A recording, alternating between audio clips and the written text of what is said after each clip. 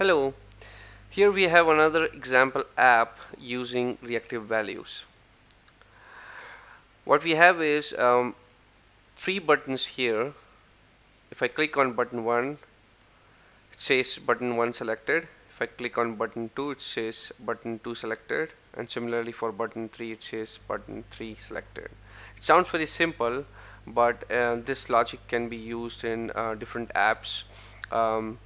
Instead of just printing which button is selected here, you can have different kinds of uh, uh, different types of tasks to be performed on the button click triggering event. Say plotting a graph, it may be a ggplot graph, a histogram, or whatever action you want to be done on the click of this button.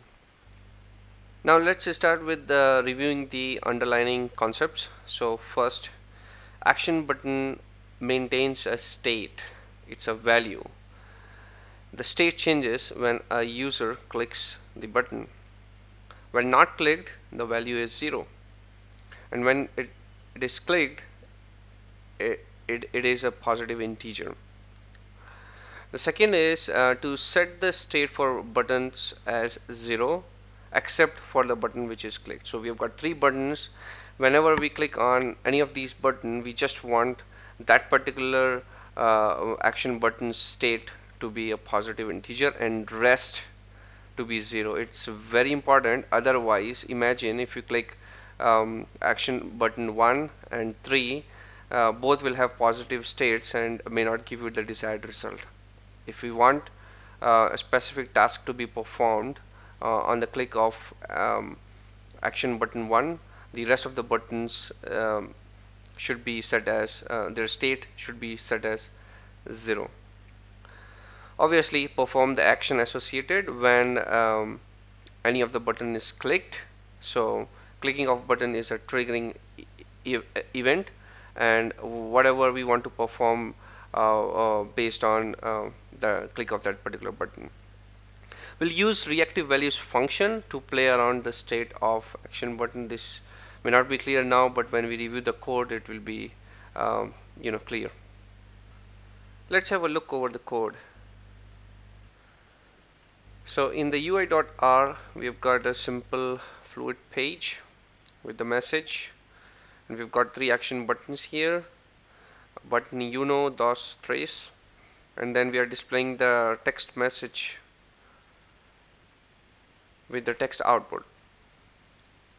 Okay, moving to the Server.R, we have the reactive value function here, and we are creating an object values. We have got our reactive values, or simply we can call them as reactive variables.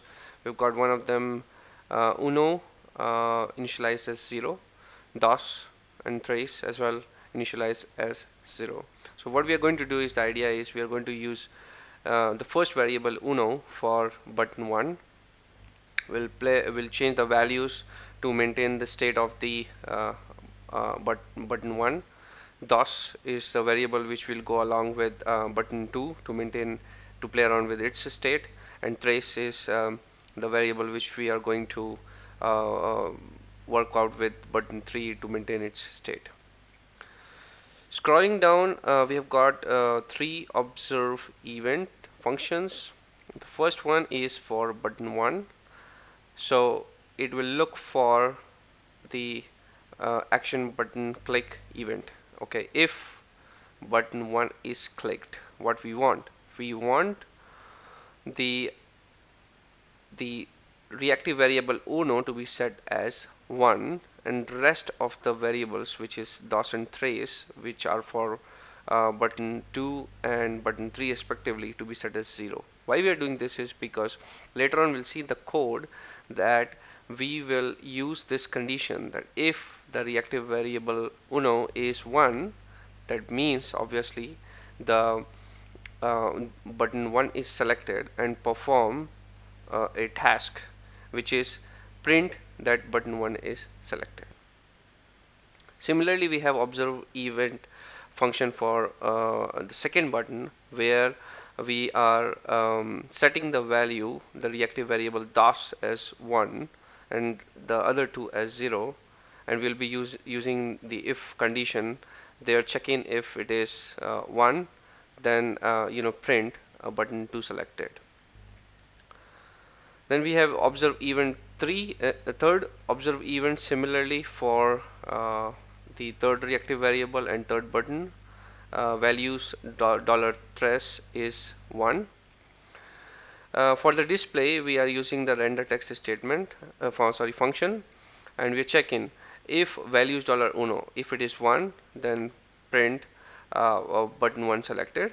Else if values $dos, which is second reactive variable, is 1, print button 2 selected. And similarly, if the third reactive variable is 1, then print button third selected.